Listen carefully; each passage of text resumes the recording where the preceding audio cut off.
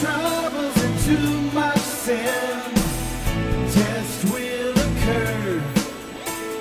Running a race we will never win without the word.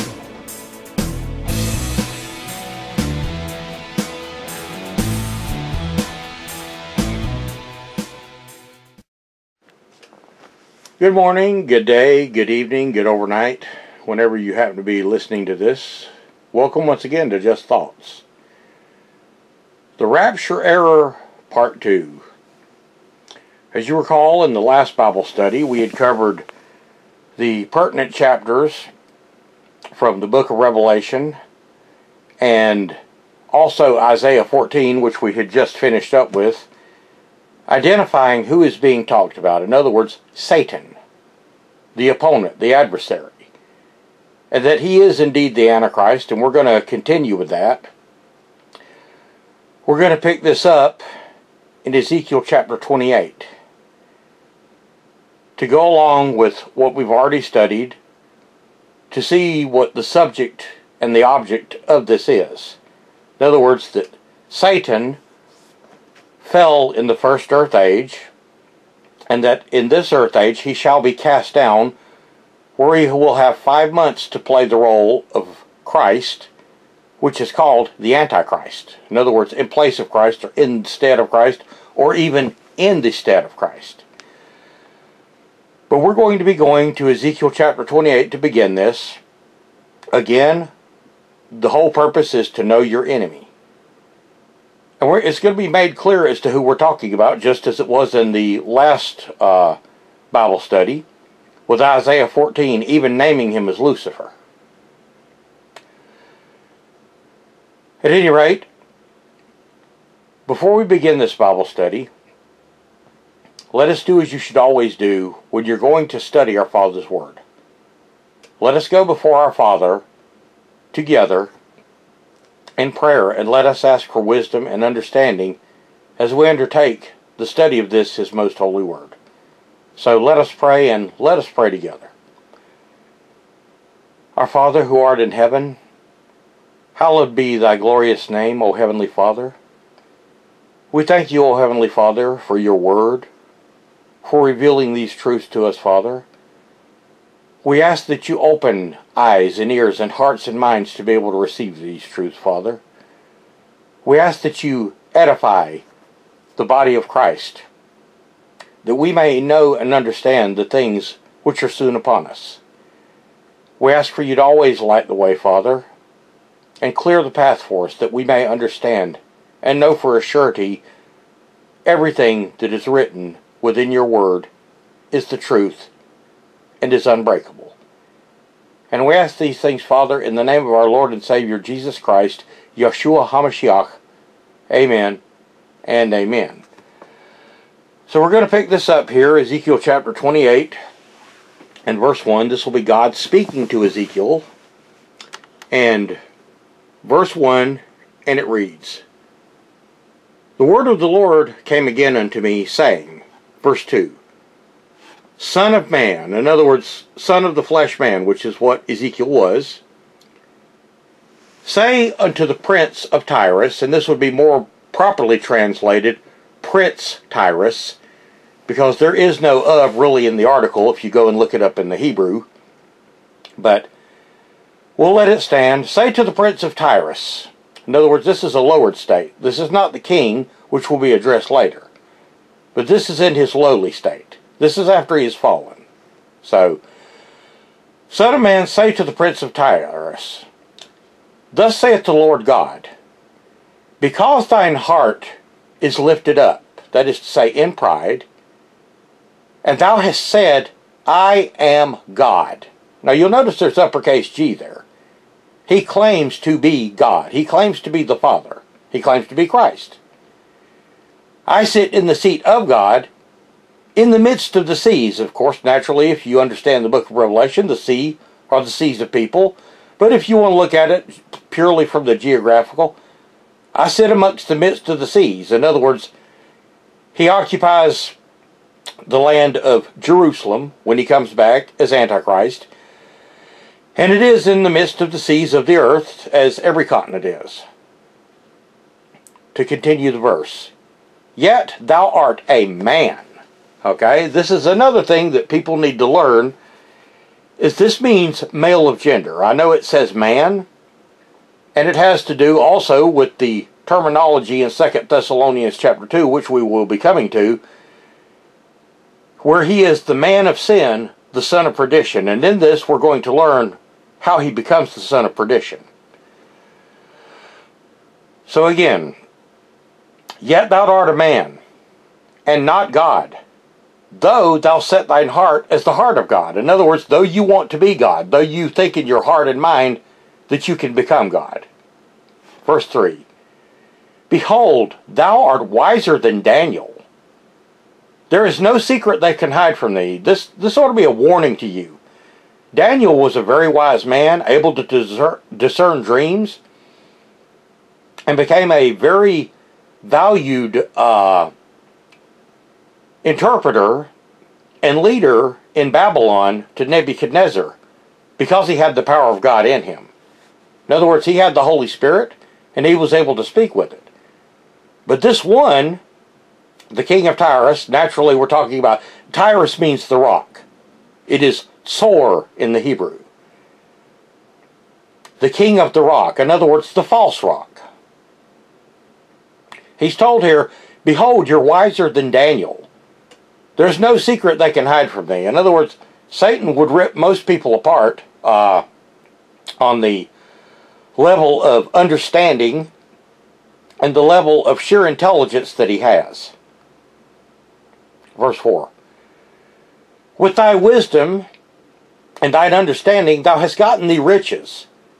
Thou hast gotten gold and silver into thy treasures. Funny, the gold and silver motif keeps popping up. We covered that a few lectures back, where the golden head represents the Kenites, the silver represents the politicians, and not only that, in this case you could say it was literal wealth. You know, maybe not gold and silver, but gold and silver is a metaphor that we can understand because it is precious metals, and it is what is very prevalent here upon the earth as far as what the wealthy own. In other words, Satan has become very rich. Verse 5. By thy great wisdom and thy traffic, which is to say his speech and the people that follow them, thou hast increased thy riches, and thine heart is lifted up because of thy riches. In other words, because you have gained so much and so many to follow you, your heart has been lifted up to where you think you can be like God. Verse 6. Therefore thus saith the Lord God, because thou hast set thine heart as the heart of God. Verse 7. Behold, therefore I will bring strangers upon thee, the terrible of nations, and they shall draw thy swords against the beauty of thy wisdom, and they shall defile thy brightness. Now naturally, terrible here is a strong word. It doesn't mean terrible in the bad. It just means a very powerful force. We're talking about the election here, the ships of Chittim, the cedars of Lebanon. Behold, I will bring strangers upon thee, the terrible of nations, and they shall draw their swords against thee. And naturally, what is it the elect uses swords? Well, it's Revelation 1:16. It's the two-edged tongue of Christ. It's the Word of God and the Holy Spirit, the Ruach. So they're going to draw their swords, they're going to draw out the Holy Spirit against the beauty of His wisdom. And they shall defile thy brightness. In other words, they're going to bring him down a few notches. Again, the Prince of Tyrus, the King of Tyrus, in a historical sense, was a real person. But we're not talking about that particular man. He is only a type and example so that we can understand who is really being talked about here. Verse 8. They shall bring thee down to the side to the pit, and thou shalt die the deaths of them that are slain in the midst of the seas. In other words, Satan is going to die just like everyone else upon the earth. The sea is the people that are cast into hell. In other words, Even though he was a beloved archangel, even though he had wisdom and wealth, he's going to die the death of them that are mere human beings. In other words, he's got a mortal soul. Verse 9. Wilt thou yet say before him that slayeth thee, I am God? But thou shalt be a man and no God in the hand of him that slayeth thee. And naturally we know that God is the one who's going to kill him. Now the elect shall slay him, and that means spiritually. They're going to defile his wisdom. They can't kill him, but God can. And we will see that as this goes on. Verse 10. And thou shalt die the deaths of the uncircumcised by the hands of strangers. You know, an uncircumcised person at this time was a Gentile. And what it meant here was one who is not learned in the ways of God. But Satan is learned in the ways of God, yet he is spoken of as uncircumcised. Why? Because he is against God. He is ignorant to try to take on God. Therefore, the word uncircumcised is used. Thou shalt die the deaths of the uncircumcised by the hands of strangers. For I have spoken it, saith the Lord God. Again, this would also apply to the king of Tyrus that was a historical figure. But I'm teaching from the prophetical, as I so often do. Because in these things, all these things were done for examples and types so that we may understand. And a lot of metaphors are used. And a lot of examples. Verse 11.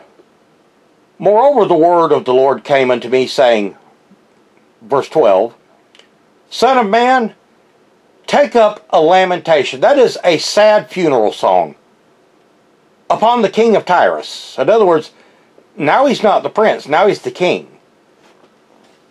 This is in reverse order because Satan was the king of Tyrus and he fell.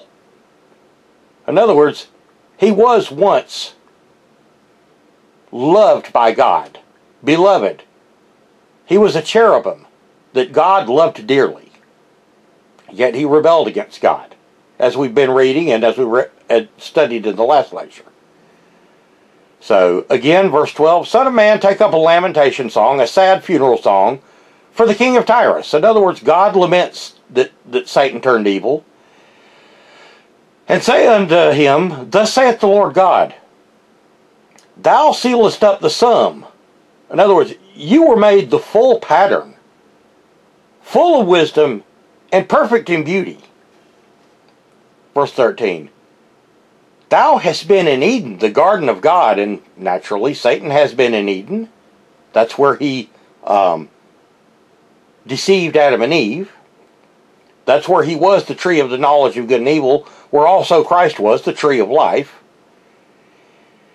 Every precious stone was thy covering. The sardius, topaz, the diamond, the beryl, the onyx, the jasper, the sapphire, the emerald, the carbuncle, and gold. The workmanship of thy tabrets and of thy pipes was prepared in thee in the day that thou wast created. In other words, God made him beautiful. God gave him wealth and riches, and no doubt even musical ability. Now, in case you're wondering who exactly we're talking about, if you actually think we're talking about a flesh man, king of Tyrus, verse 14. Thou art the anointed cherub that covereth. That was Satan's job. That's what he did. And I have set thee so. Thou wast upon the holy mountain of God. Thou hast walked up and down in the midst of the stones of fire, and that's holy fire. Verse 15. Thou wast perfect in thy ways from the day thou wast created, till, that is to say, until iniquity was found in thee. In other words, until Satan fell in sin. Verse 16. By the multitude of thy merchandise, they have filled the midst of thee with violence, and thou hast sinned. Therefore I will cast thee as profane out of the mountain of God, and I will destroy thee, O covering cherub, from the midst of the stones of fire. In other words, God is the one who is judge over all.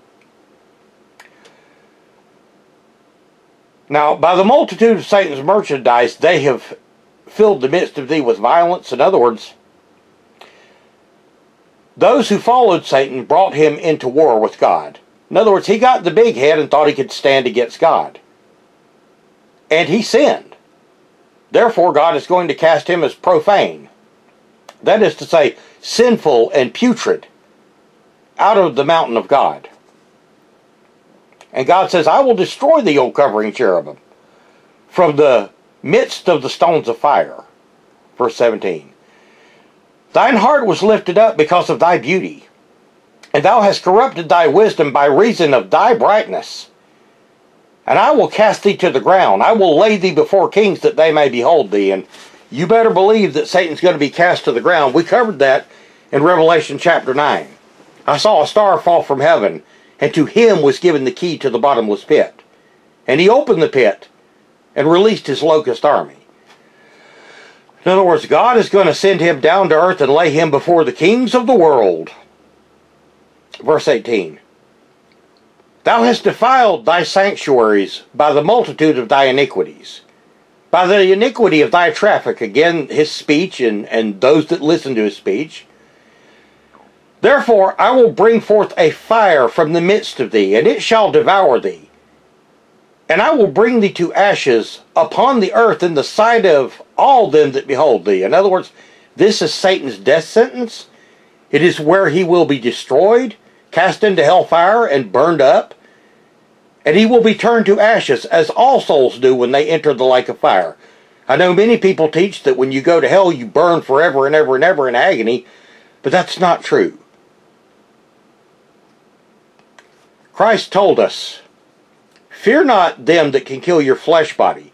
Rather fear him that can kill both body and soul in hell. And the word is apoktino, which means to destroy utterly and outright. To kill, to cause the death of. And all this is going to be done in the sight of everyone. All them that behold thee. Verse 19. All they that know thee among the people shall be astonished at thee. Thou shalt be a terror, and never shalt thou be any more. In other words, everyone knows Satan, whether they follow him, whether they are indifferent, or whether they're his enemy. Everyone knows him. They're all going to be astonished at his end, because he was God's favorite. And it's going to be a terror. It's going to be a horrible thing to witness. You know, even the execution of a prisoner is something that is a horrible thing to witness. It's a horrible thing to witness the life of a living, healthy being being snuffed out because they sinned. Or just, it's a horrible thing to watch anyone die, period. But then what does it say? Never shalt thou be any more. In other words, Satan isn't going to rule over hell. It isn't going to be a big party down below the earth somewhere or in some dimension. He's not going to be anymore. He's going to be wiped out. In other words, he's going to be blotted out. He's going to be finished. He's going to be done. He's not going to exist anymore whatsoever. And he's never going to be spoken of or heard from again. There will never be an occasion to mention the name of Satan or the name of Lucifer ever again. And imagine that. One of God's favorites being destroyed. That's how much your Father loves you. Your Father loves you so very much till he will destroy one of his favorites and all of his children that stand against him, so that you can have peace throughout all the eternity and never have to deal with another rebellion or another uprising or another riot or another mob such as we see daily here upon this earth. Never another war.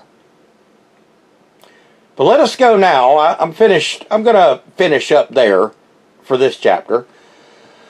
Let us go now and hear what Christ said. Christ is going to be questioned directly about the events that consummate the end of this earth age. We're going to be going to Matthew chapter 24. It's also written in Mark 13 and Luke 21. But I choose to use Matthew 24 because it brings forth a lot more clarity. So, Matthew chapter 24 and verse 1. And Jesus went out and departed from the temple. And his disciples came to him for him to show him the buildings of the temple. Verse 2. And Jesus said unto them, See ye not all these things? In other words, do you see this wonderful temple and this wonderful wall and this wonderful city of Jerusalem?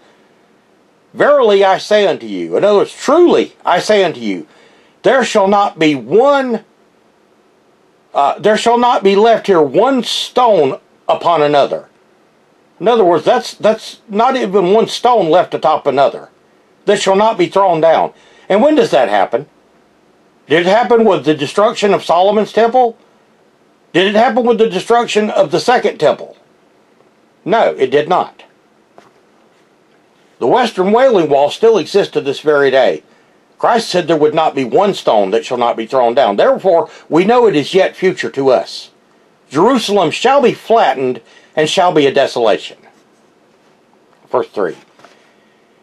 And as he sat on the Mount of Olives, the disciples came unto him privately, saying, Tell us, when shall these things be? And what shall be the sign of thy coming, and of the end of the world? Question. Okay, that right there is your qualifier for everything that's going to be discussed for the rest of this chapter. Tell us, when shall these things be? 1. 2. What shall be the sign of thy coming? In other words, you're coming back to the earth. And 3, the end of the world. Okay, so how much clearer do you need it put for you than that? The end of the world, the end of this cosmos, the end of this earth age. Verse 4. And Jesus answered and said unto them, Take heed that no man deceive you. And that would include the man that we've been discussing. That is to say, that man of sin, the son of perdition, Satan, or any man. I don't care if it's a super preacher or someone you trust or a family member. It doesn't matter. Let no man deceive you. Verse 5. For many shall come in my name, saying, I am Christ. In other words, they will admit that Christ is the Lord and Savior, and shall deceive many. I mean, there's many super preachers doing that right now, calling upon the name of Christ and filling their coffers and buckets full of money and living in their palatial estates. And then there's others who aren't so rich but still deceive people with vain words that tickle the ears of those who listen, but they are traditions of men that make void the word of God. Verse 6. And ye shall hear of wars and rumors of wars. And that's still going on to this day. I mean, look at what's going on over in Jerusalem, even though there's a ceasefire currently. See that ye be not troubled, for all these things must come to pass, but the end is not yet. Verse 7. For nation shall rise against nation, and kingdom against kingdom, and there shall be famines. You know, Amos chapter 8. What is the famine for the end times? For the word of God. And pestilences. In other words, God is going to send pestilences. There's a lot of pestilences on the earth in everyday life. And a lot of bad things that happen upon the earth. Tornadoes, hurricanes, earthquakes, and the like. But God's going to send some too. And earthquakes in diverse places. And again, we see that happening all over the place now. We know by this that the birth pains are getting closer and closer every day. You know, the time is not that far away. Probably sooner than many would think. Verse 8. All these are the beginning of sorrows. In other words, it's not the end yet. This is the beginning of sorrows when you see this stuff. Verse 9. Then, in other words, in a separate time, we're not talking about during the beginning of sorrows, they shall deliver you up to be afflicted, and shall kill you. And ye shall be hated of all nations for my name's sake. Now, naturally, this has been going on all through the history of Christianity and Christendom. But specifically, we're looking forward to when the elect are delivered up before Sanhedrians, kings and councils, and eventually before Satan himself, for a testimony. And you can better believe that we're going to be hated of all nations for Christ's name's sake. That is to say, the true Christ. Why? Because we're not worshiping what they believe is Christ. We're not worshiping old instead of Christ. Verse 10. And then many shall be offended, and shall betray one another, and shall hate one another. In other words, there's going to be splits, divisions. Households are going to be set apart by this. You know, Christ said in another chapter, another gospel, think not that I am come to bring peace upon the earth. I am come to bring a sword. To separate households. To separate the father from the son, and the mother from the daughter, and the mother-in-law from the daughter-in-law, and so on and so forth. And that is exactly what happens even today. When you try to tell someone the truth about the rapture, or about the Kenites, the serpent seed that is, or many other things, the true sin in the garden and what came of it, which again would be that serpent seed line, people will act like you're stupid, people act like you're superstitious, people act like you have no knowledge of what you're talking about. Many of them simply going to church and listening to what their good pastor had to say. Yes, the Lord is one God, and we should all love our neighbor, and we should all be good people, and we should care for the children, and we should be charitable, and we will now sing a hymn, and then you can all go home and watch football and have Sunday dinner. And that's what you get at most churches. But people are literally going to hate one another. And many do now. I mean, I get quite a good deal of hate mail. I shouldn't say mail, hate comments and hate messages. But hey, you know, you expect this when you're teaching our Father's Word. Does it mean I'm absolutely right? Does it mean I'm absolutely wrong? That's why you have to study for yourself to show yourself approved. Verse 11. And many false prophets shall rise and shall deceive many. And boy, we see that going on right now. I mean, naturally, there's going to be, when Satan's locust army, there's going to be real false prophets here. But there's plenty of false prophets now that are claiming that they have seen. God gave me a word the other day when I was sitting in the car wash. The other night I was in prayer meditating, and the Lord came to me and showed me this. And He told me to tell you. God came down and showed me exactly when the rapture is going to happen. You know, all you got to do is spend a little time on YouTube, and you'll see all of this, and far worse, believe me. Verse 12. And because iniquity shall abound, that is to say sin and false doctrine, the love of many shall wax cold. In other words, what other kind of iniquity are we talking about here? Well, the natural love between man and woman, the natural love of family, all the things that the Kenites have set out to destroy, brotherly love. And because of this, the love of many shall wax cold. That's like a cold candle, you know. In other words, instead of being warm and vibrant, it's cold and insensitive. Verse 13. But he that shall endure to the end, the same shall be saved. Now, did that say that he that shall endure to the flying away, to the rapture, shall be saved? No, that's not what it said. It said to the end. Verse 14. And this gospel of the kingdom shall be preached in all the world for a witness unto all nations. That is to say, all peoples. And then the end shall come. Verse 15. When ye therefore shall see the abomination of desolation, spoken of by Daniel the prophet, stand in the holy place. Whoso readeth, let him understand. Then let them which be in Judea flee to the mountains. Okay, we're going to stop there, and we're going to go back over this for a minute. When you see the abomination, okay, what is an abomination? That's something that is against God. Of desolation. Now, many people read this word desolation and think it means the state of desolation. It does not. If you go back and properly translate this, it is when you shall see the abomination of the desolator. which is another name for Satan. He is the opponent, the destroyer, the desolator. In other words, when you see his abomination, well, you would have to be here to see that. Spoken of by Daniel the prophet, and we will be covering that later. I'm not going to go there now because it would take up too much time, and I don't want to lose the thought that Christ is giving in this chapter. But we will be covering Daniel chapter 8 and 9, at least the pertinent verses.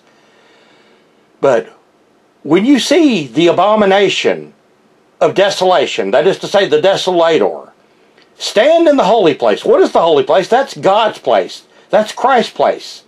That's why he's called instead of Christ. That's why it says, whoso readeth, let him understand.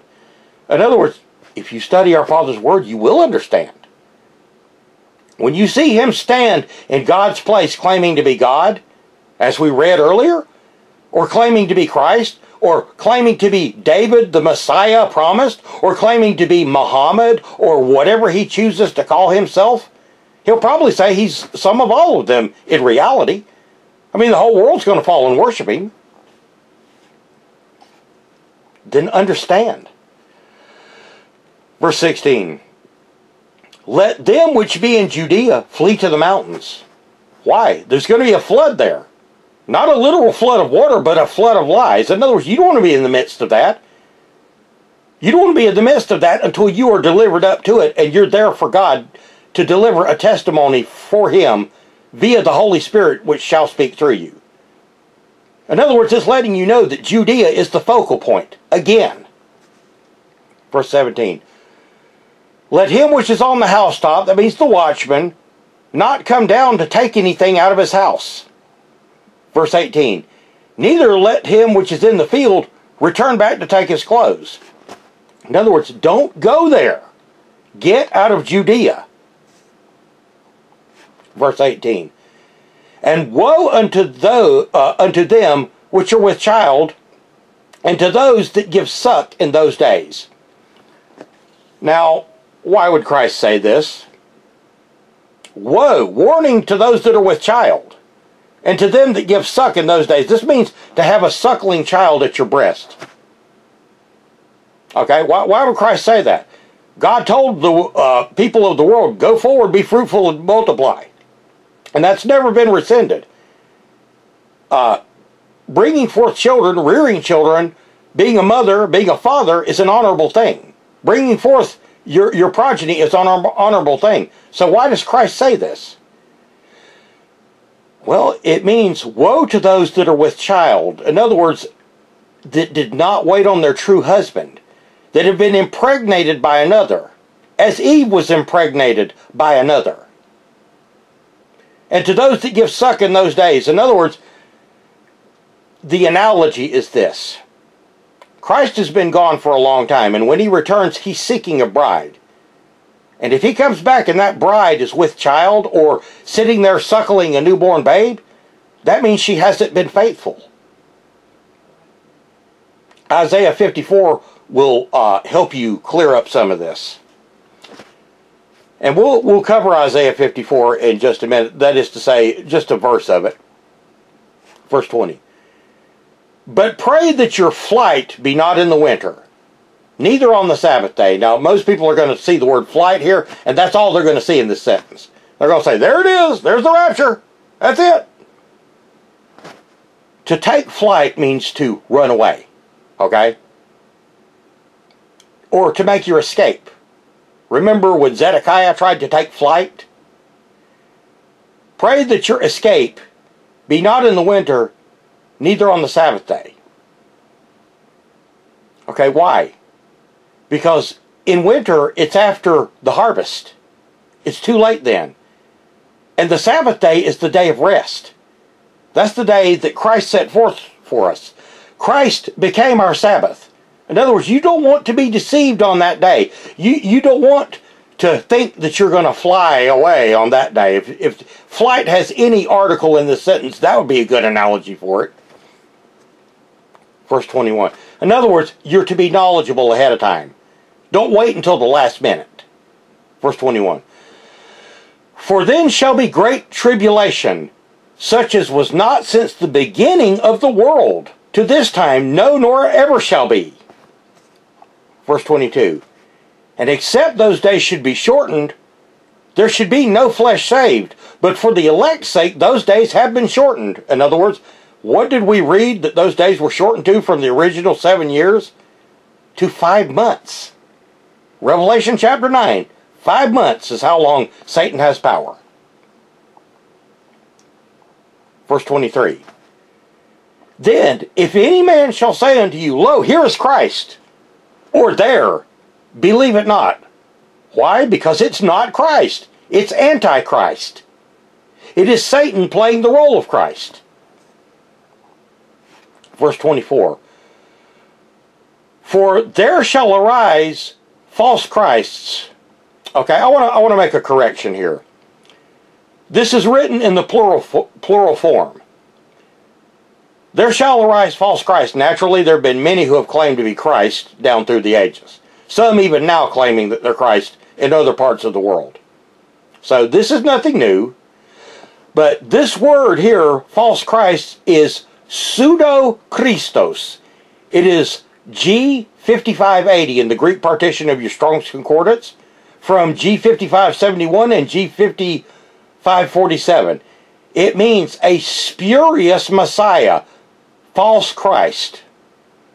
In other words, for there shall arise the spurious Messiah, and false prophets, in other words, his locust army with him, and shall show great signs and wonders, insomuch that if it were possible, they should deceive the very elect. Now, we read that in Revelation chapter 13, that he has power to make lightning come down from the skies and to do miracles in the sight of the beast. That was in the last Bible study. Verse 25. Behold, I have told you before. In other words, I have told you ahead of time. Christ is saying here, before, I have told you beforehand. Before this happens, I have told you. Verse 26. Wherefore, if they shall say unto you, Behold, he is in the desert, go not forth. Behold, he is in the secret chambers, believe it not. Okay? Now, secret chambers, that could be considered the Holy of Holies, or even the temple. And believe it or not, the body of Christ is supposed to be the temple, and he will enter into the body of Christ. That is to say, they will be deceived by him on a spiritual connotation basis. But you know, right now in Jerusalem, they are building a new temple at Jerusalem, which God did not sanction them to build. God didn't tell them to build that. And it would be a great place for a secret chamber. It would be a great place for a new Holy of Holies. Only not so holy in this case, since it's being built and funded by the Kenites. Verse 27. For as the lightning cometh out of the east, and even shineth unto the west, so shall the coming of the Son of Man be. In other words, lightning strikes instantly. And that's why most people believe in the rapture. They think Christ is going to show up instantly without warning. But is Christ not warning us now? In other words, why would Christ show up as lightning if we're forewarned about the Antichrist coming, and if we understand the 5th, 6th, and 7th trump, and their alignment, and that Christ shows up at the 7th trump, Satan is cast out of heaven at the 5th and takes power as the 6th, claiming to be Christ? Well, it means that people will be worshiping him, and they're going to be caught off guard. Christ will show up in a moment, in an instant, in the twinkling of an eye, like lightning. And they're not going to be looking for another Christ if they think Christ is already here. Only they're going to have been worshiping Satan, which is why they're going to mourn. Verse 28. For wheresoever the carcass is, and the carcass represents death, who is death, who has the power of death, Hebrews chapter 2, verse 14, Satan, there will the eagles be gathered. And this word eagles is mistranslated. It should be vultures. Eagles are birds of prey. Vultures are birds of opportunity. And they are opportunists. They're going to be gathered together. They're looking for the easy way out, friend.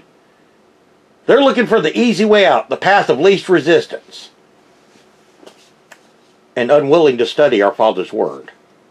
Satan is death. He can cause the death of the soul. Now I want you to listen to what Jesus Christ, Yeshua Christos Hamashiach ben Yahweh, had to say here. He says, immediately, in verse 29, immediately after, repeat, after the tribulation of those days, the sun shall be darkened, and the moon shall not give her light, and the stars shall fall from heaven, and the powers of the heavens shall be shaken. In other words, it's going to be the end of this earth age. Verse 30. And then, now I want you to understand this, after the tribulation, okay? And then shall appear the sign of the Son of Man in heaven. And then shall all the tribes of the earth mourn. Again, why are they mourning? Because they've been following and worshiping the wrong one. And they shall see the Son of Man coming in the clouds of heaven with power and great glory. And the clouds here is clouds of witnesses. And we'll be covering that. Don't worry, we're going to get around to it. We're going to explain this whole meet the Lord in the air and in the clouds English only nonsense. Verse 31. And he shall send his angels with the great sound of a trumpet. That's the seventh trumpet. Okay? Not the fifth trumpet. Not the sixth trumpet. Not before Satan shows up. After. It's the last trump out. And they shall gather together his elect from the four winds. That's the four directions. From one end of heaven to the other. And where are they going to gather them to? To Jerusalem. To stand on Mount Zion with Christ. That's written in Revelation chapter 14. We'll be covering that possibly in the next Bible study or one of the next few. Verse 32. Now learn a parable of the fig tree. When his branch is yet tender and putteth forth leaves, you know that summer is nigh. Now, in the other two Gospels, this is written as when her branch is yet tender, or when its branch is yet tender. There's a reason for that. There's written three different ways here. And I'll explain that in a moment. But it puts forth leaves. In other words, there's no fruit. It doesn't bring forth any fruit. And when you see this happen, you know that summer is nigh, which is to say the harvest. Well, how can you have a harvest when there's no fruit? That lets you know it's only going to be a small number that make it. The rest of the world's going to be deceived. Now, let's go and look at this parable of the fig tree. First of all, it has to do with Jerusalem, and it has to do with Israel becoming a nation again. Written in Jeremiah chapter 24, the good and the bad fig planted together so that they become a nation when it doesn't look like it will. That's why the branch is yet tender, but it sprouts forth. But it puts forth leaves and no fruit. By that you know that the end is near. That happened in the year of our Lord 1948, that Israel became a nation. And in 1968 they had another war. Now, the reason that it's put forth as his seed, or excuse me, his branch, her branch, and its branch. Okay? First of all, its branch means that Israel will become a nation again. Her branch means the seed of Eve is going to bring forth. Okay? And the seed of Eve with Adam. That is to say, through the line of Seth, down through Noah, Abraham, Isaac, Jacob, Israel, down through the stem of Jesse, the seed of David, would come Christ. And would come the election. In other words, not necessarily through the same line as Christ, but of Israel. In other words, the good fig. And then you've got the seed of him, when his branch is yet tender. That's the Kenites. That's those who bring this into power.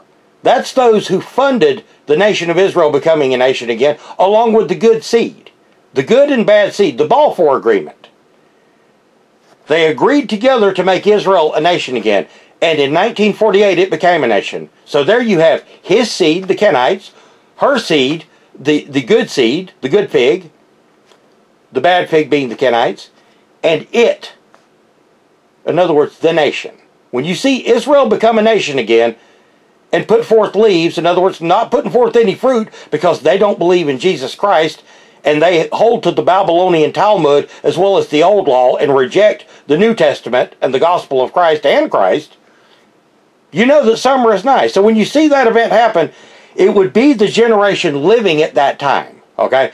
There are people that say, well, a generation is 40, 70, or 120 years. Well, it didn't say that it would be the generation that was born when Israel became a nation. It said the generation that would be. That generation shall not pass until all things be fulfilled. Verse 33. So likewise you, or ye, when ye shall see all things, or excuse me, when you shall see all these things. In other words, when you see the abomination of desolation, when you see Israel become a nation, when you see all that has been being discussed, know that it is near, even at the door. In other words, Christ's return is imminent. Verse 34. Verily I say unto you, this generation shall not pass till all these things be fulfilled. Now that doesn't mean, again, the generation that was born on May 15th of 1948. It means the generation that was alive that saw it come to pass. And they are all very old now. Verse 35. Heaven and earth shall pass away, but my word shall not pass away. Verse 36. But of that day and hour knoweth no man, no, not the angels of heaven, but my Father only. Verse 37. But as the days of Noah were, so shall also the coming of the Son of Man be. Okay, what was happening in the days of Noah? Well, the fallen angels were here. People were giving and taking in marriage. The fallen angels were giving man knowledge and wisdom that he shouldn't have possessed. In other words, they were lying. They were corrupting man. And they were giving and taking in marriage. In other words, in this case, they're taking the bride of Christ. And what happened because of that? God built an ark for Noah. He didn't rapture him away. God showed Noah how to build this ark, I should have said. Okay? But still, God gave him the unction to do it. And there was a great flood on the earth. Now, we read of a great flood coming in Revelation chapter 12 and 13. I believe it's 13, actually. But no, it was Revelation chapter 12. There's a great flood coming. Only it's a flood of lies. It's not a literal flood. It's not like you see in these end-of-the-world movies that are full of crap and all the global warming nonsense where they tell you the ice caps are going to melt and the entire world's going to be underwater. It's not what the flood is. It's going to be a flood of lies. Verse 38. For as in the days that were before the flood, they were eating and drinking. That is to say, they were having good old times and getting drunken, marrying and giving in marriage. They were mixing with the fallen angels. Until the day that Noah, that's the Greek for Noah, entered into the ark. Verse 39. And knew not until the flood came and took them all away. So shall the coming of the Son of Man be. See, people try to use this verse, again, to imply rapture. They didn't know that the flood was coming because they don't understand. Those of old didn't know the flood was coming, and when they were told of it, they didn't believe.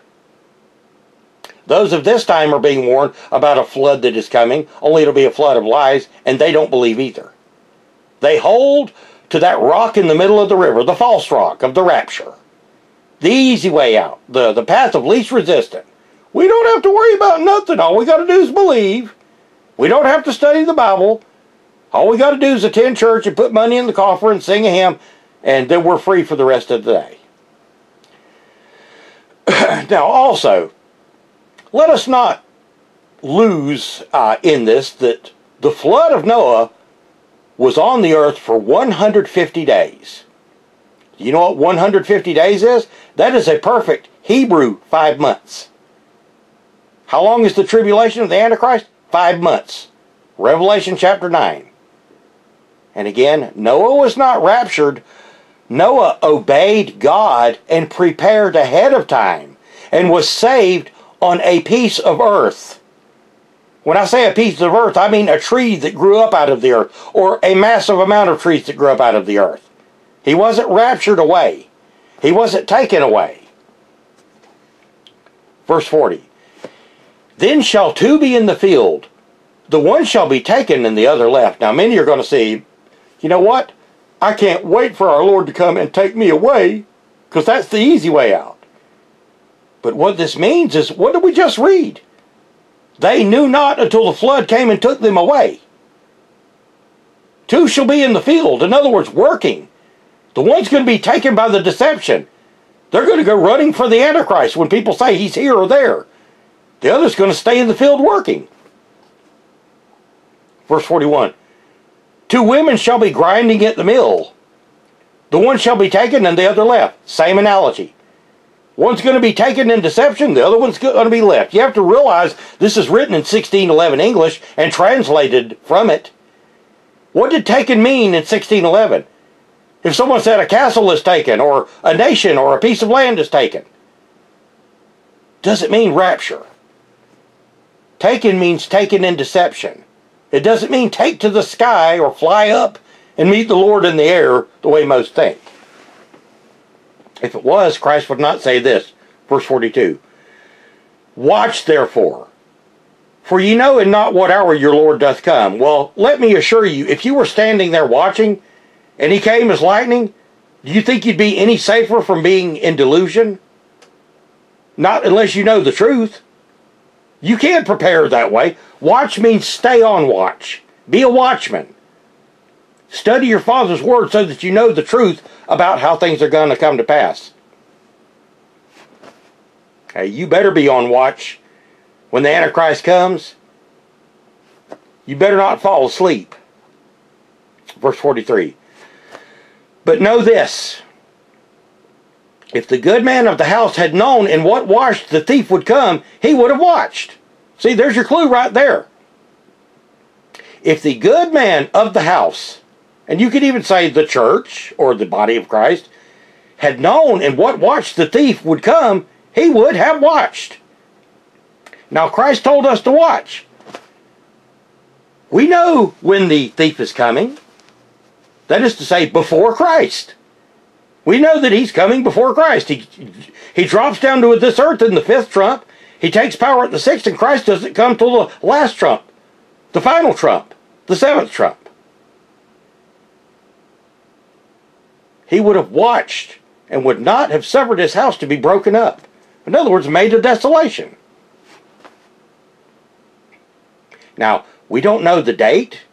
We don't know the hour. Christ told us we wouldn't know that. But we will know the season.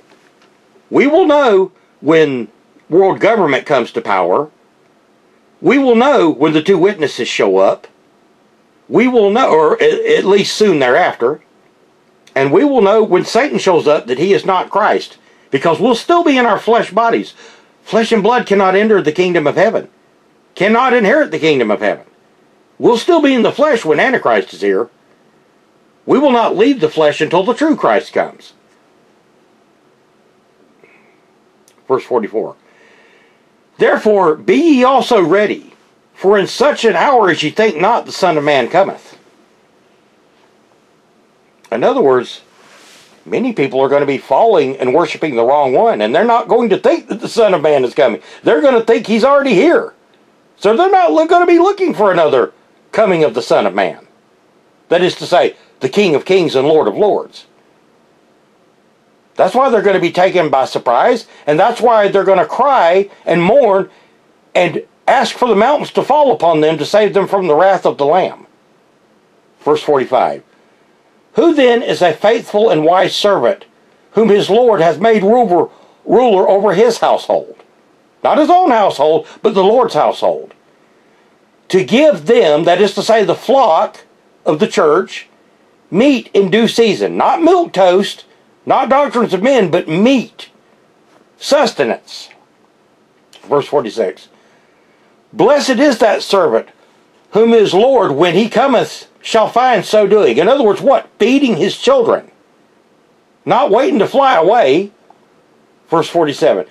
Verily, or truly I say unto you, he shall make him ruler over all his goods. In other words, those that overcome are going to be given everything. They're going to be joint heirs with Christ. Verse 48. But if that evil servant shall say in his heart, my Lord delayeth his coming, verse 49, and beget to smite his fellow servants, and to eat and drink with the drunken. In other words, if people that maybe even knew the truth begin to go back to being earthly and lose the truth, and eat and drink with the drunken, and you could reference Mystery Babylon and the kings that are drunken with the wine of her fornication at the end of this earth age. Verse 50. The Lord of that servant will come in an hour when he looketh not for him, and in an hour he is not aware of. Verse 51. And shall cut him asunder, and appoint him his portion with the hypocrites. And there shall be weeping and gnashing of teeth. People are going to cry and mourn so bad whenever the true Christ does return. Now we're going to go and we're going to discuss the abomination of desolation. We're going to go and cover some of Daniel chapter 8 and some of Daniel chapter 9. I am not going to go into the prophecy of days with regards to Daniel, because there are many things in it which are very hard to understand that would detract from this study at this particular point. And I really don't feel that they're going to edify with regards to this particular Bible study. There are other lectures where I have discussed this. And there are many things which are still misunderstood about the days. Again, no man can take the years of Daniel, or even the days of Daniel, or whatever, and come to a conclusion of when Christ is going to return. And if they say they can, then they're misleading themselves. We'll know the season. We'll know by the events that happen that Christ told us to watch for, but that's how we know, not by setting dates. Daniel chapter 8 and verse 1. In the 3rd year of the reign of King Belshazzar, a vision appeared unto me, even unto me Daniel, after that which appeared unto me at the first. Verse 2. And I saw in a vision, and it came to pass when I saw, that I was at Shushan in the palace, which is in the province of Elam. And I saw a vision, and I was by the river Ulai. Verse 3. Then I lifted up my eyes and saw, and behold, there stood before me, before the river, a ram which had 2 horns. And the 2 horns were high, but one was higher than the other. And the higher came up last. In other words, he turned his head over. The more powerful came up next, in other words. Verse 4. And I saw a ram pushing westward, and northward, and southward, so that no beast might stand before him, neither was there any that could deliver out of his hand. But he did according to his will, and became great. Just hang on. Verse 5. And as I was considering, behold, an he-goat came from the west, on the face of the whole earth, and he touched not the ground. And the goat had a notable horn between his eyes. Verse 6. And he came to the ram that had 2 horns, which I had seen standing before the river. And he ran into him in the fury of his power. Verse 7. And I saw him come close to the ram, and he was moved with choler against him, and he smote the ram, and brake his 2 horns. And there was no power in the ram to stand before him, but he cast him down to the ground and stamped upon him. And there was none that could deliver the ram out of his hand. Verse 8. Therefore the he-goat waxed great, and when he was strong, the great horn was broken, and for it came up four notable ones toward the four winds of heaven. That is to say, the four directions. Verse 9. And out of one of them came forth a little horn. Okay? A little horn. This also is an analogy. This is referring to Satan. In other words, Satan only needs a little power. And that's what a horn is symbolic of. But he waxed exceedingly great, which was exceedingly great, towards the south, towards the east, and towards the pleasant land. In other words, that means he came out of the north towards the pleasant land. He came out of the side that you would expect God to see. And the pleasant land, of course, being not only Judah, Israel, but naturally Jerusalem, where headquarters of Babylon will be. Verse 10. And it waxed great, even to the host of heaven. And it cast down some of the stars to the ground and stamped upon them. In other words, you remember that Satan's tail drew 1/3 of the stars of heaven and caused them to be cast to the ground? And he stamped on them.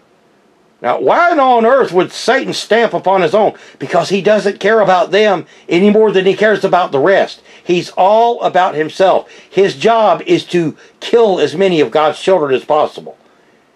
And he's already got him roughly 7,000 and many more that probably are going to be judged to hell as hell is increasing her border. Verse 11.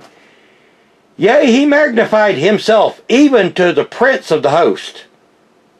Who's the prince of the host of heaven? It's Christ. And by him the daily sacrifice was taken away, and the place of the sanctuary was cast down. Now, there's a twofold meaning in this. It was through Satan and the Kenites that the daily sacrifice was taken away. That is to say, that Christ was sacrificed for one and all times, and people quit worshiping him. In other words, what is our sacrifice supposed to be to God? It's supposed to be our unrequited love, our loyalty. We are to love the Lord God, even as Christ, with all our heart, with all our mind, with all our strength. And the place of the sanctuary was cast down. Where's the sanctuary at? Well, that would be Jerusalem. In other words, that's God's favorite place upon the earth. It's going to be made a desolation. So we can tell who it is because he magnified him even to the prince of the host. And by him the daily sacrifice was taken away. Verse 12. And an host was given him against the daily sacrifice by reason of transgression. That is to say, sin. And it cast down the truth to the ground, and it practiced and prospered. Okay, do you understand that, what that means? And host was given him. Okay, a host of what? A host of angels, fallen angels, his locust army, against the daily sacrifice. In other words, and even people are going to be following them. By reason of the transgression. What is the transgression? The abomination of desolation being spoken of here. And it cast down the truth to the ground. Okay, so what happens when truth is cast down? Lies prosper. And it practiced and prospered. Now, we're going to leave here for a minute and we're going to go to Daniel chapter 9. And we're going to begin in verse 21. Daniel chapter 9 and verse 21. Yea, whiles I was speaking in prayer, even the man. Okay, here's another example of where a man, Gabriel, which means man of God, is called a man and not an angel. Yea, while I was in prayer, even the man Gabriel, whom I had seen in the vision at the beginning, being caused to fly swiftly, touched me about the time of the evening oblation. That is to say, the evening offering. Verse 22. And he informed me and talked with me and said, O Daniel, I am now come forth to give thee skill and understanding. Verse 23.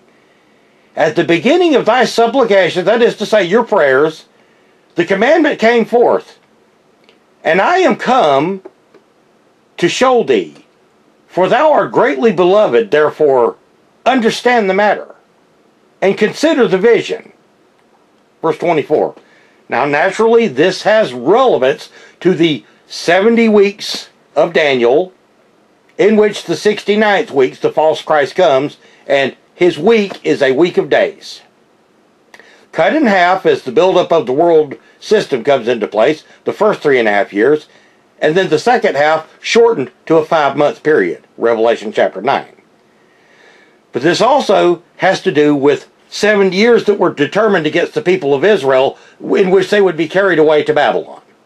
So there is a historical type here and a prophetical type. I choose to teach from the prophetical. Verse 24. 70 weeks are determined upon thy people, that is to say Israel, and upon the holy city, that is to say Jerusalem, to finish the transgression, and to make an end of sins. Okay?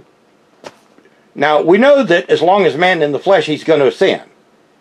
This is to make an end of sins. That's why we can read this as prophetical. And to make reconciliation for iniquity, that is through the blood of Christ, and to bring in everlasting righteousness, and to seal up division and prophecy, and to anoint the most holy. In other words, to seal up division and prophecy for what? For many days. Verse 25. Know therefore and understand that from the going forth of the commandment to restore and build Jerusalem unto the Messiah shall be 7 weeks, and 62 weeks. Okay, that's 69 weeks. And the streets shall be built again, even the wall, even in troublesome times. Now, that did happen historically, and believe it or not, it's happening now in Jerusalem, because they're evicting people off the land, and they're building a new temple. And it is troublesome times, because look at all the rockets that have been fired back and forth between Israel and the nations as Israel stands there and plays the victim card. Verse 26. And after 62 weeks shall Messiah be cut off, but not for himself. And the people of the prince shall come and destroy the city and the sanctuary. And actually we're talking about Satan, the prince of Tyrus. We're talking about Satan, the prince that stands up in the place of the prince of princes. And they're going to come and destroy the city. That is to say, they're going to make a desolation out of Jerusalem and the sanctuary, God's holy place. Naturally, this did happen historically as well. And the end thereof shall be with a flood. Now, what flood do you suppose we're talking about? Revelation chapter 12? Where the devil, the dragon, cast out a flood after the remnant of the woman's seed, because he's wroth with her. We are talking about Israel after all. And the end thereof shall be with the flood, and unto the end of war and desolations are determined. In other words, until the very end. To the end of all wars and to the end of all desolations. Until the return of the true Christ. Verse 27. And he who? The false one. The false Messiah. The spurious Messiah. The Antichrist. Shall confirm the covenant with many for 1 week. That's a week of days. And in the midst of the week he shall cause the sacrifice and oblation to cease. For the overspreading of abominations he shall make it desolate, even unto the consummation, and that determined shall be poured out upon the desolate. In other words, the things recorded that shall come upon all those that are desolate. This is the abomination of desolation. And it was to take place over a week of days. That is to say, in our time, looking back at Daniel, a 7-year period. And I still believe that the 3.5 years of one world system, global government buildup, will take place. And then the next 5 months after that will be his time to show up as the Antichrist himself. The first beast transitioning to the second beast. But what else do we see here that happened at midweek in the past? Well, it was on a Wednesday that our Lord and Savior the sacrifice for one and all times, was crucified. And that caused the daily oblation to cease. Because Christ became that oblation. Christ became that lamb slain, that perfect offering for one and all times. And Satan wishes to do away with Christ's work. And for the overspreading of abominations, he shall make it desolate. In other words, he does make Christ desolate. Now, does he really make Christ desolate, or does he make the people desolate that believe upon him? Well, the answer is simple. He deceives the world, not Christ. Even until the consummation, and that determined, shall be poured upon the desolate. And you can consider this the vials of the book of Revelation, which are poured out upon the people. In other words, God is not happy. Now, let us go back to Daniel chapter 8. We're going to pick it up in verse 23. This is to let you know what's going to happen. And this is a basic, you know what? Daniel and the book of Revelation are overlays of one another. And in reading this, you should see very much what you see in the book of Revelation. And if you're studied of our Father's Word well enough, you will. And if you don't, get cracking and start studying. Daniel chapter 8 and verse 23. And in the latter time of their kingdom, in other words, in the latter days, when the transgressors, that is to say the Kenite global government and all that follow it through communism and socialism and not only that, but Satan coming as Antichrist, pre-coming as Antichrist, I should say, right before his coming, when the transgressors are come to the full, a king. Now I want you to notice there's a lowercase k on this king. A king of fierce countenance and understanding dark sentences shall stand up. Verse 24. And his power shall be mighty, but not by his own power. You know, it was God that created him and made him the full pattern. And he shall destroy wonderfully.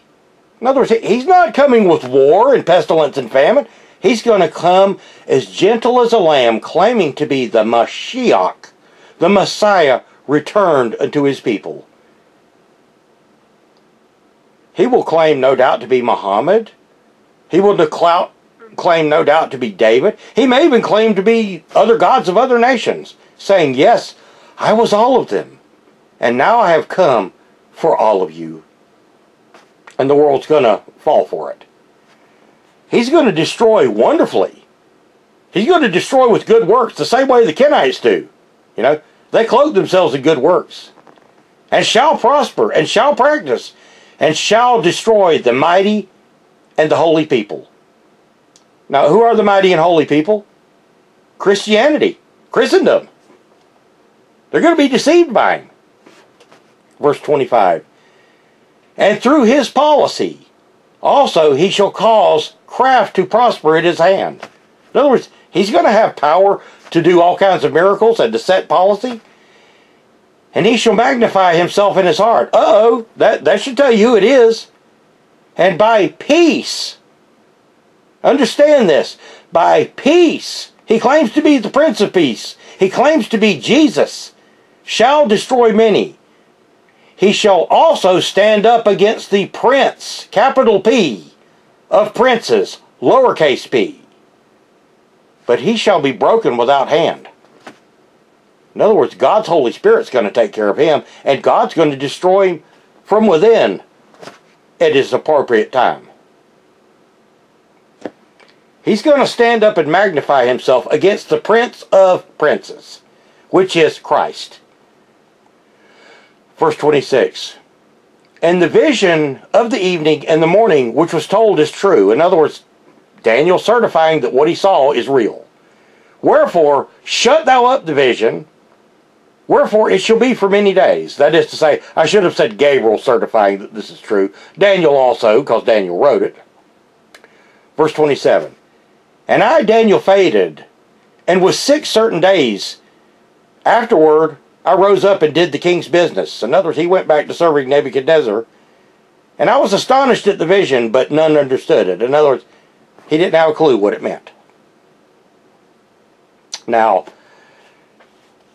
We're going to go to 1 Thessalonians chapter 4. This is the Rapture chapter.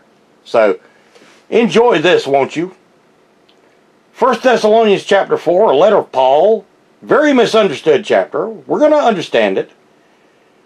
We're going to see how it's mistakenly taken out of context. 1 Thessalonians chapter 4, verse 1.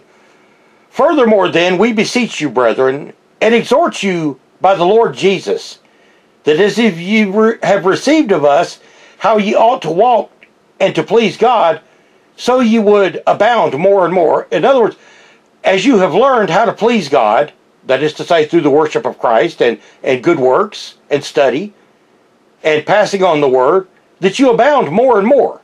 In other words, that you will grow. Verse 2. For ye know the commandment we gave you by the Lord Jesus. Or you know what commandments we gave you by the Lord Jesus. Verse 3. For this is the will of God, even your sanctification, that ye should abstain from fornication. Okay, naturally, fornication of the flesh is a terrible thing, but fornication with Satan is even worse. And that's what the subject here is. Because you don't want to be in bed with the wrong husband. You don't want to become impregnated by the wrong husband. Hence what we read earlier about woe to those that give suck and that are with child. Verse 4. That every one of you should know how to possess his vessel in sanctification and honor. That is to say, your body. Verse 5. Not the lust of concupiscence, even as the Gentiles which know not God. Okay, now, why are Gentiles brought into this? Because they don't know the ways of God.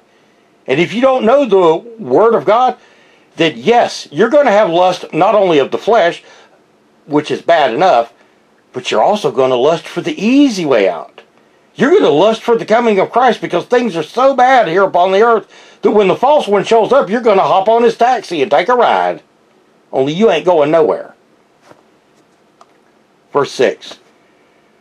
But that no man might go beyond and defraud his brother in any matter, because that the Lord is the avenger of all such. In other words, everyone who does that, God's going to get you for it. And we also have forewarned you and testified. Verse 7. For God hath not called us to uncleanness, but unto holiness. Verse 8. He therefore that despiseth not man, but God, who hath also given unto us his Holy Spirit. In other words, he that despiseth, and that can mean humanity, or your brother, or family members, or other human beings. I mean, look at Antifa. Look at Black Lives Matter, claiming that they just want equality. Well, that's not what it's about. Look at all the churches that are taking in money. Hand over fist taking in money. You think they really care about their flock? They care about their wallets. He that therefore despiseth not man, but God. In other words, if you're doing it to them, you're doing it to God. All sin is against our Father, who hath also given unto us the Holy Spirit. In other words, the Comforter. Verse 9. But as touching brotherly love, ye need not that I write unto you, for ye yourselves are taught of God to love one another. In other words, it's in man's nature. But it's also in God's Word. Verse 10. And indeed ye do it toward all the brethren which are in all Macedonia. But we beseech you, brethren, that ye increase more and more. In other words, spread brotherly love more and more. Tell them the truth. Publish the gospel amongst all nations. Verse 11. And that ye study to be quiet, and to do your own business, and to your work with your own hands, as we command you. In other words, that you study, that you learn to be quiet, that is to say, not shoot your mouth off. It also means to be at peace. And to do your own business. In other words, keep your nose out of other people's business. And to work with your own hands. In other words, not only your godly works, but the work that you do. In other words, make your own living, make your way, as we commanded you.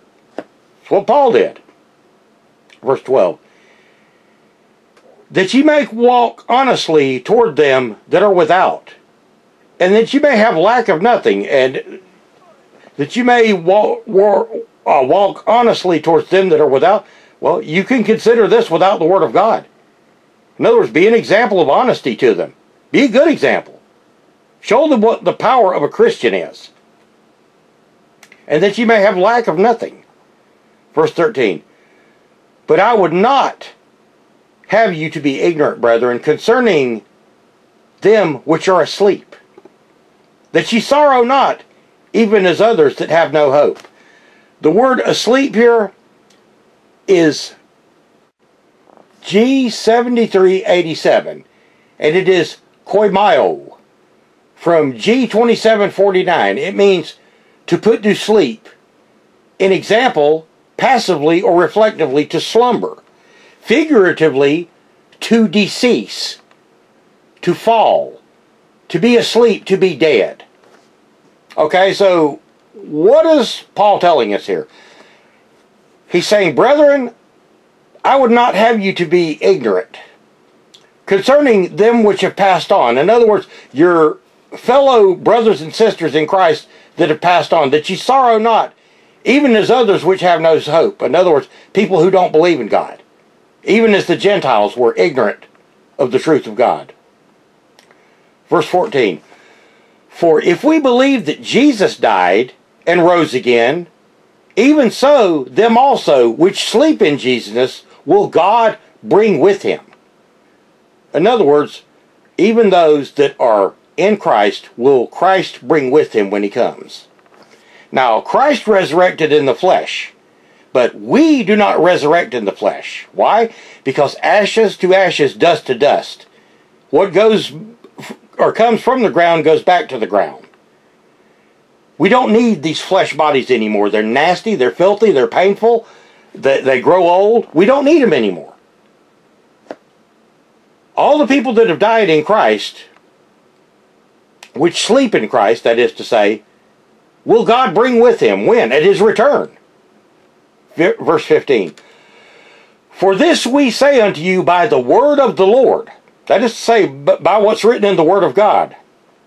That we which are alive and remain, that is to say, we'll let it go here, unto the coming of the Lord, shall not prevent them which are asleep.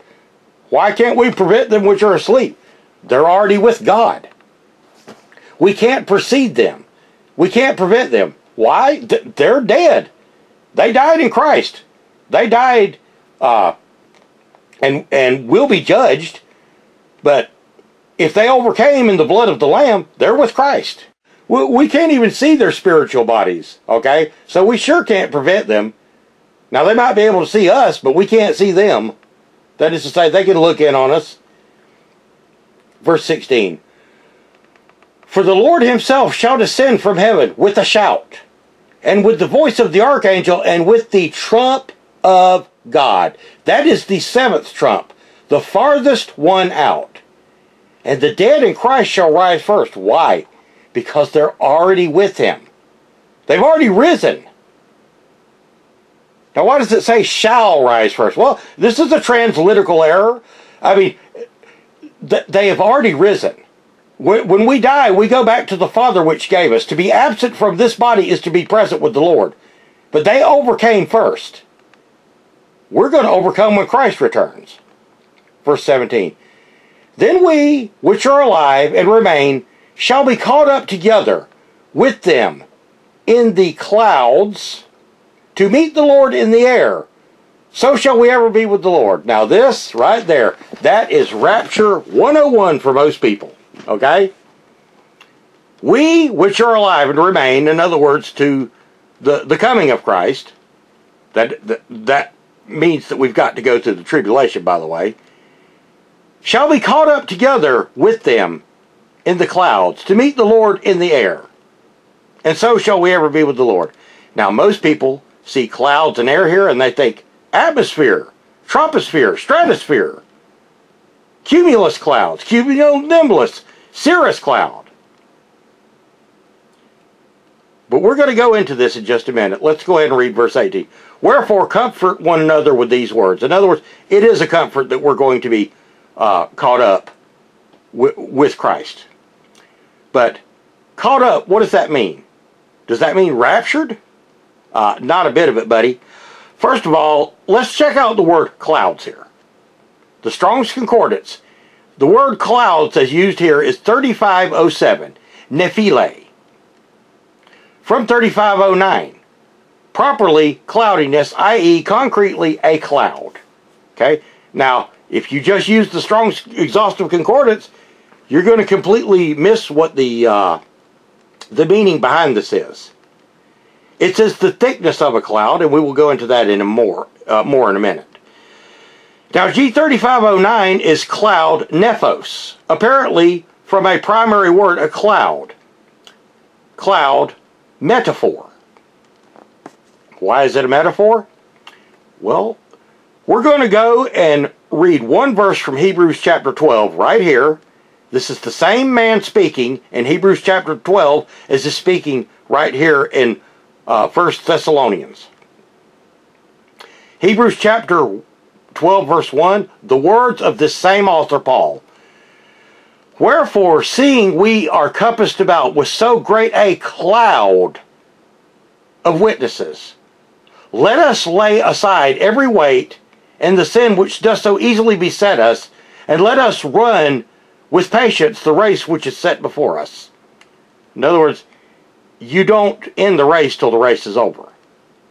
Now, the word used here, cloud, as in a cloud of witnesses, is the same word. It is 3509 nephos of 3507. So, when we're caught up into the clouds, into the air, we're going to go into air in a minute. We're caught up into a massive group of people, which the Lord is bringing with him. But not to leave this earth. Christ is coming to this earth. It is written, the kingdoms of this earth are become the kingdoms of God and his Christ. In other words, God is coming up here to set up kingdom. We're not going there. Now let's check out the word air. It is Greek word 109 in your Strong's Concordance. It is aar, or air, from the word aimi, and it means to breathe unconsciously. An example, to respire, that is to say respiratory. By analogy, to blow. Can you blow on your hand? Do you see anything when you do that? No, but you know there's air there, don't you? And then it says air as naturally circumambient. Do you know what happens when you breathe in air and blow out carbon monoxide or carbon dioxide? That's natural circumambience. It's also natural circumambience when the air on the earth flows around in the latitudes. But if you go and compare this with the Blue Letter Lexicon, Strong's Concordance, the Blue Letter Bible, the definition there is the lower and denser air of the earth. And it says breathable, as in breath. As in the breath of life that God breathed into Adam and the man became a living soul. In other words, we're going to be caught up to meet the Lord in the breath of life, in our spiritual body, and we're going to be amongst a great cloud of witnesses that are with him. Not Satan's locust army, but Christ's heavenly body of Christians, and those that he freed from the pit. Now, we're going to clarify this. We're going to go one more place, and then we're going to end this Bible study for today. 2 Thessalonians chapter 2. 2 Thessalonians chapter 2, same author. Paul wrote this second letter to the Thessalonians to clear this mess up. And it was cleared up until about 1830 when a lady named Mary Margaret MacDonald began channeling a spirit, a demonic spirit, a familiar spirit, and claimed that there was going to be a rapture. And 2 clergy that sat by took it and ran with it. And they went out amongst the world, 2 witnesses, 2 false witnesses, and began this whole rapture doctrine that didn't exist before, except in misunderstanding. 2 Thessalonians chapter 2 and verse 1. You need to pay strict attention to this. This is going to be one of the keys of David that unlocks many things for you. 2 Thessalonians chapter 2 and verse 1. Now we beseech you, brethren. Okay, Paul says, I want to beseech you. I want to speak very seriously and vehemently to you, brethren, by the coming of our Lord Jesus Christ and by our gathering together unto him. That's the subject. In other words, Paul is saying, I want to talk to you very seriously about the coming of our Lord Jesus Christ and by our gathering together unto him. Verse 2. That you be not soon shaken in mind, nor be troubled, neither by spirit, nor by word, nor as by letter, as from us. In other words, his first letter where he talked about meeting the Lord in the clouds and in the air. As the day of Christ is at hand. In other words, he wants you to be ready for that day.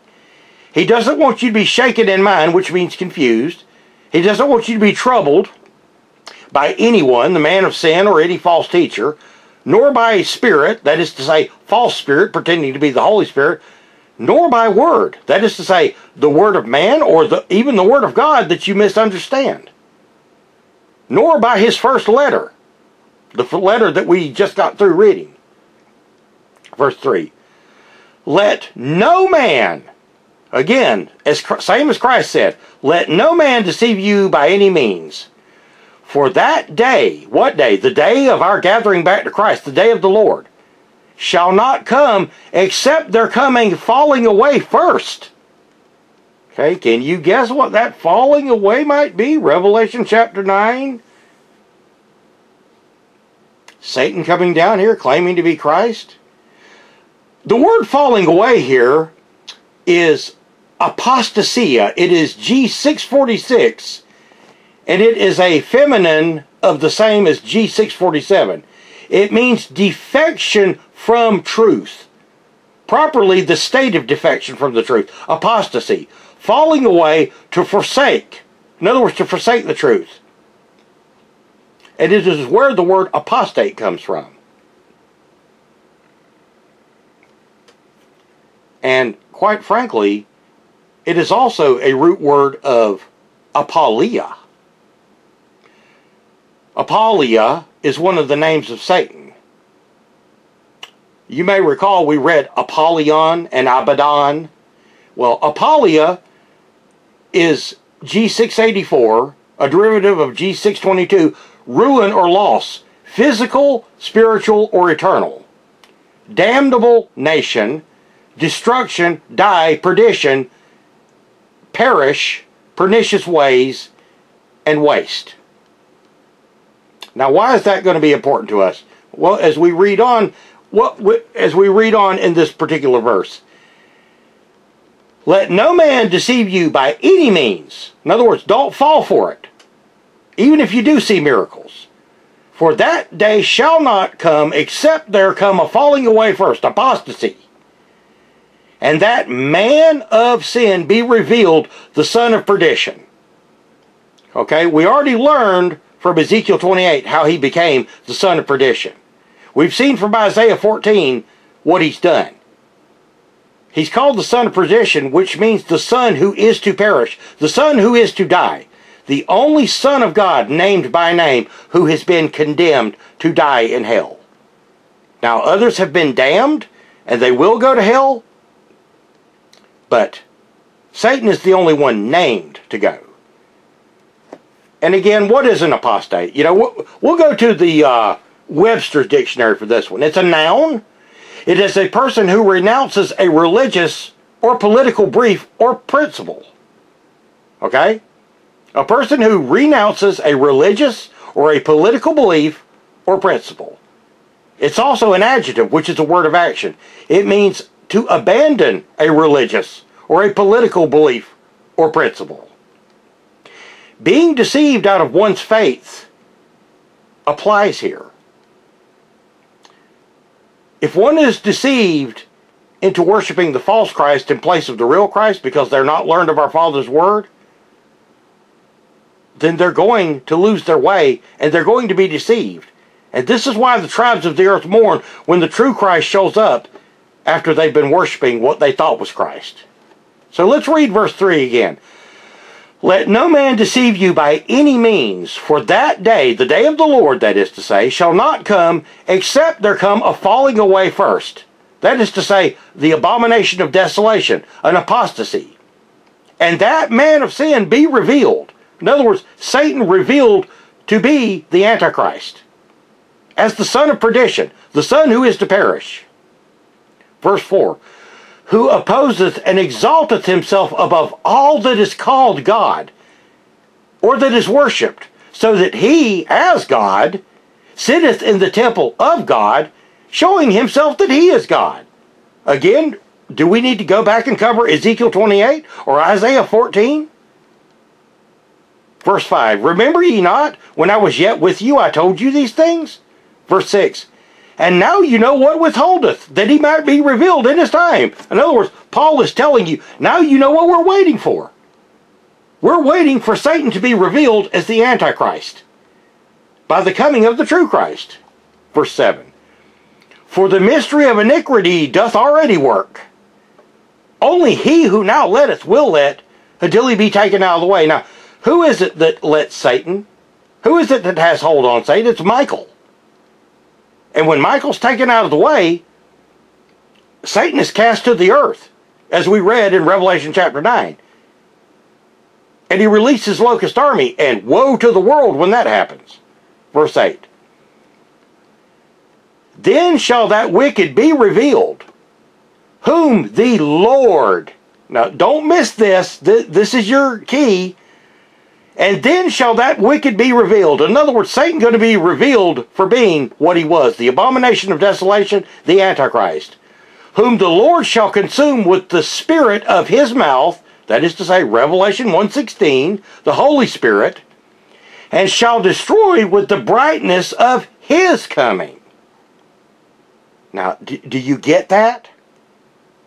Verse 9. Even him whose coming is after the working of Satan, with all power and signs and lying wonders. In other words, why is his work after the work of Satan? Well, because he is Satan. But he doesn't claim to be Satan, he claims to be Christ. And he does it with all powers and signs and lying wonders. Remember Revelation 13. He has power to do miracles and to bring lightning down upon the earth. Verse 10. And with all deceivableness of unrighteousness in them that perish, because they receive not the love of the truth, that they might be saved. Verse 11. And for this cause God shall send them strong delusion, that they should believe a lie. What lie do you suppose they're going to believe? Well, they're going to think Satan is Jesus. They're going to think Satanas is Yeshua. Verse 12, that they might all be damned who believed not the truth, but had pleasure in unrighteousness. In other words, they had pleasure in their earthly wealth. They had pleasure in the things that they did upon the earth instead of studying our Father's Word. Or they had pleasure in deceiving the world, the Kenites. Verse 13, but we are bound to give thanks always to God for you, brethren, beloved of the Lord, because God hath from the beginning chosen you to salvation through the sanctification of the Spirit and the belief of the truth. Verse 14. Whereunto he called you by our gospel to the obtaining of the glory of our Lord Jesus Christ. Verse 15. Therefore, brethren, Therefore, brethren, stand fast. Same thing as be steadfast. And hold to the traditions which ye have been taught, whether by word or our epistle. Verse 16. Now, our Lord Jesus Christ himself, and God, even our Father, which hath loved us, and hath given us everlasting consolation, I'm getting tired, as you can probably tell. And good hope through grace, verse 17, comforts your hearts and establish you in every good work. Now, this is where I'm going to end this Bible study for today. When we come back in the next study, we're going to be going to 1 Corinthians chapter 15, and we're going to learn the difference between the two bodies, the spiritual and the earthly, the celestial and the terrestrial, and we're also going to learn where are the dead. We already know that they're with Christ. You read Ecclesiastes chapter 12, verse 7, you ought to know that they gather back to our Father which gave us. But we're going to be covering that. Meanwhile, brothers and sisters in Christ, stay in our Father's Word every day, if you can, certainly every week. Study to show yourself approved. Use the tools afforded to us, the Strong's Exhaustive Concordance, the J.P. Green's Interlinear, the Smith's Bible Dictionary, the E.W. Bullinger Companion Bible, the Septuagint, the Masoretic Text, whatever you can use. First and foremost, pray to our Father for guidance and wisdom when you study our Father's Word. And brothers and sisters, always remember to pray for those that walk in darkness, because God knows now in this earth age, they are the ones that need it the most. Until we see you again, may God bless you and thank you for listening. This has been Just Thoughts.